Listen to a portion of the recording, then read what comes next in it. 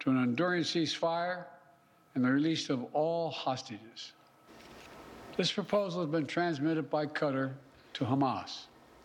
Biden just wrapped up an address where he stressed the need for the conflict to end. The plan is in 3 phases. It calls for a permanent end to the conflict and a withdrawal of all Israeli forces. Hostages would be released in each phase, and humanitarian aid would be delivered daily. The final phase is the complete reconstruction of Palestine. Students at Mendez High School are expected to get a show of support from students at Roosevelt High. Scott Reif is live in Air 7 HD with why. Scott. Yeah, Philip, now it's interesting. The second time this week we've been here at Mendez High School. Last time was a smaller group of students, but they're protesting the release of their principal by the LAUSD. And LAUSD, we've reached out to them. They're just not giving us a reason why the principal was let go or why he was fired. So today there's a walkout. It's a much larger group than what we saw earlier this week. You can see it wraps all the way around Mendez High School here in Boyle Heights, and we understand they're going to march from here to City Hall. So the real question is why? Why hasn't the LAUSD released the reason the principal was let go? But we got a lot of folks protesting this time and walking, students, faculty, and parents, we understand, all coming out right now wanting answers as to why that principal was let go. Giovanna, Philip? Okay, Scott, thank you. A homeless encampment surrounding a popular Hollywood recording studio has been cleared.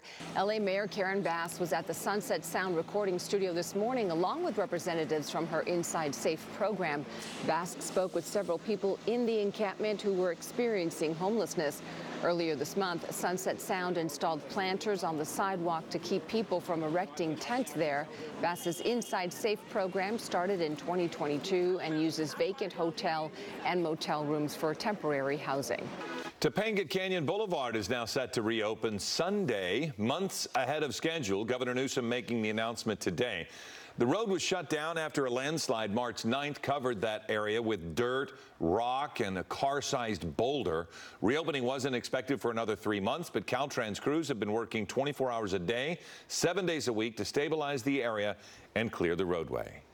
All right, we want to get a look at your weather. And yesterday, it was actually pretty warm yesterday evening. I know, it was so beautiful. We saw that early clearing out there yesterday. Unfortunately, today we are still holding on to that cloud cover, and it's going to be lingering a little bit later as we head into the next couple days.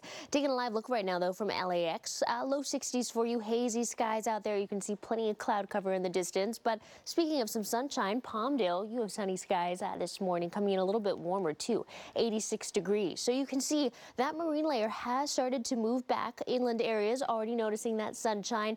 Mid-60s for you in Van Nuys, Ontario, Riverside, all seeing some clearing, but closer to the coast. Look at this. It is cool and it is cloudy out there this morning. Santa Monica 64, Malibu hanging on to the 50s. Hawthorne also in those low 60s. So we will notice some clearing this afternoon. A lot of it will depend where you are, but LA, Orange County, talking about those low 70s for you. Valleys and Inland Empire making it to the 80s with some sun. Nice and cool for you by the coast, only making it to the mid-60s, but the desert going to be nice and warm out there today. Plenty of sunshine for you.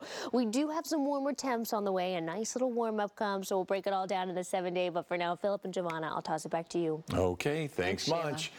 An investigation is underway in Ontario after an off-duty LAPD officer was hurt and another man shot and killed. What may have sparked it? Coming up at 11:30. It all happened in an instant. All of my being just kind of like dropped to my ankles. Anita Joy was with Johnny Wachter the night he was killed, and she's now recounting what happened. And look at this.